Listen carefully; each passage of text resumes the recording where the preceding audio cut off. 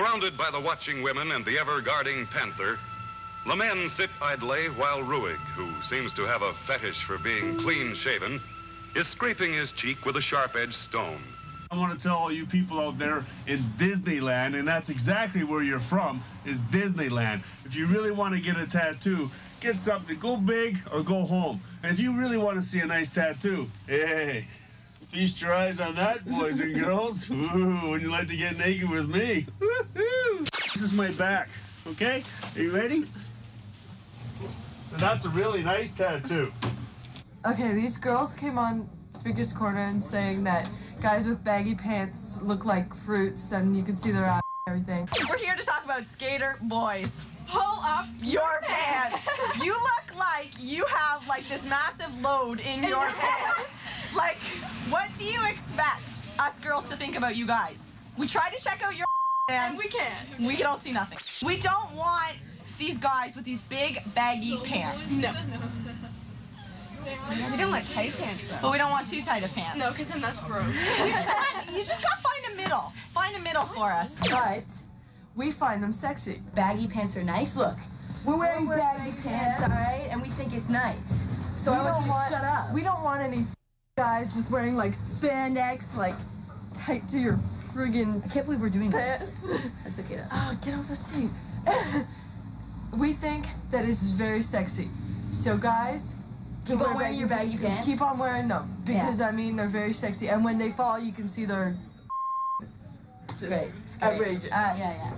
I want everybody to know that plumbers are not slobs. I'm a plumber. You think plumbers are all slobs, that we're all dirty and we smell and we're sticking out of our pants? Look, it's my sticking out of my. Look, I got a nice. Look, it's not sticking out of my pants. I'm not gay. I will not comment on that. Plumbers are not slobs, and we make very good money. In fact, we make a lot of money. I hope my boss is not watching this. If you ask for a plumber the next time, just remember, plumbers will treat you with a lot of respect. We might rip you off here and there, but hey, we got a trade and you don't. What can we do about that? See you later. Like, man, guys have had their heads chopped off for less than that. For what? For feeling so doggone good when I feel so bad. How'd I get here anyway? People come on Speaker's Corner, and not just Speaker's Corner, I'm talking about baseball games or anywhere. And they have this whole Jesus freak attitude. And they come on here and they preach about Jesus and how people need to get saved and stuff. And it's driving me nuts. Now, don't get me wrong.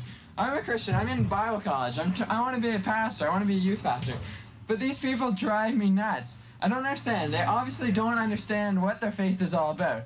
Because they seem to think that Jesus is some kind of billboard sign. And it's not. It's something that's in your real life. There is no such thing as street evangelism. There is harassing people. Okay? There's harassing people on the street. That does nothing. I was reading in the paper that, I don't know, 66% or maybe it was 46%. Anyway, some percentage of all Canadians think the internet ought to be patrolled, censored, you know, looked after by the government or some agency or something. That's alarmingly high. And the main reason would be the large population all of a sudden coming online. Everyone's all of a sudden got a computer now. Of course, their kids are getting online as well right along with them. And as usual, the parents aren't monitoring their children. And so they see what's on the net, and some of it's good, some of it's bad, and if you don't, you know, protect your children or monitor what your children are doing on the computer, it can be more dangerous than a gun, so it's probably not an ideal thing. And so, of course, now they want to ban it, they want to regulate the internet. Oh, we must stop, we can't be doing parenting or something, we're busy working and earning our $50K a year or something like that, you know? And there's more to being a parent than just breeding. You have to look after your children. So if you don't like what's on the internet, don't try to take it away from the people who do, who use it as a resource. Beautiful, isn't it? In its own alien way, I guess it is. New Year's resolution. It was New Year's the other day, and Nick and I didn't like each other, and now we're best friends. We're best friends because we decided our New Year's resolution was to like each other. So that's what we're doing. Just a little bit that we can do to help out the world in this desperate time. Can't we all just get along? Don't I? There. We're doing it for her. She's getting along too because she's my girlfriend and she's her friend, and they want us to get along. You know what I'm saying? We have a thing going. She doesn't know. No, that's not happening. A place that's cold, a place with snow, a place that no one wants to go. Toronto, Toronto, Toronto, Vancouver! Mother, you don't have to worry about those kids. The only problem children I know are the ones that have problem parents, which leaves us out. Cheers, darling.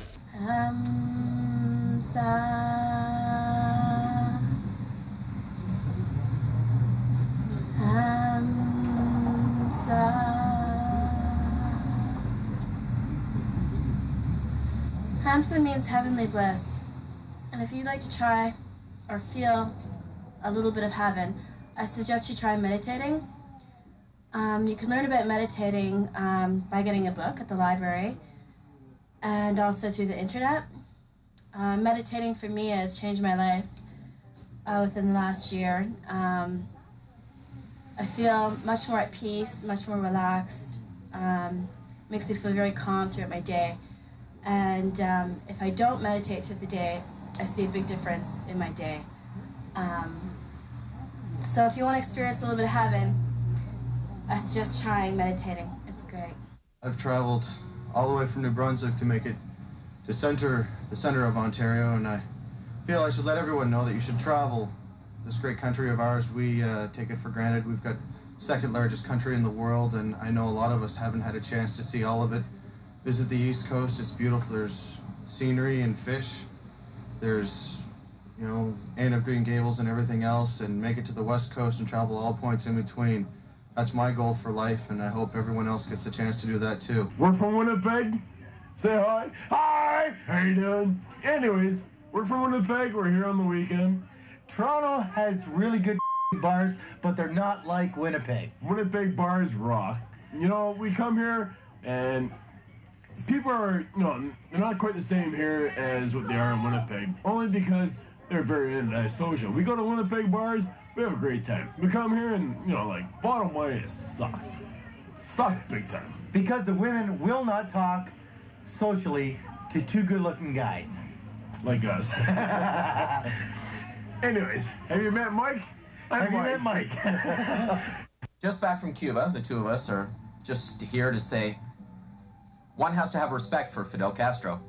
The man is standing up against the Americans, although the Americans are having a stupid boycott. It's nice going somewhere without a big American influence. You know, there's no McDonald's, there's no Pizza Hut, there's no Burger King. It's Cuban. There's a full culture there, and you actually enjoy experiencing what Cuba is all about. Yes, we agree it's poor. I was in Memphis, Tennessee recently, and I walked into a bar to give them my ID. And the lady at the counter said to me, you know, where's your date of birth? I can't find it, in her little American accent. And I said to her, well, you know, it's right here. It says born November 10th, 77. And she looked at me and she went, ma'am, I don't read Canadian. I can't understand you. Find me something with your date of birth on it. And I just thought that was kind of interesting. I think that comment kind of speaks for itself. I think I'll go back to my igloo now.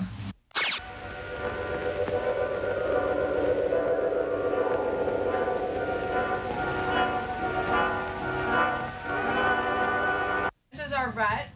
Her name is Boo. Boo Bear. And she's a little bit fidgety right now because it's cold, obviously. And here's her little hat. She looks pretty cute. And she's a big sweetheart. She falls asleep in your arms. She's toilet trained. We can take her anywhere. She's very sweet. She's gentle. She's loving. She never bites. Never scratches. Well, little scratches, but not anything big. And she's just a sweetheart. Like, look at her. She's already falling asleep because, you know, she's at ease. She's a good pet. I highly recommend this to any parent who wants to get a pet, you know, for their kid. It's much better than, you know, a dog. Less maintenance. You don't have to take it for a walk. You just These are our little streamers for Boo Bear. Boo Bear likes them. Forget hamsters, get rats.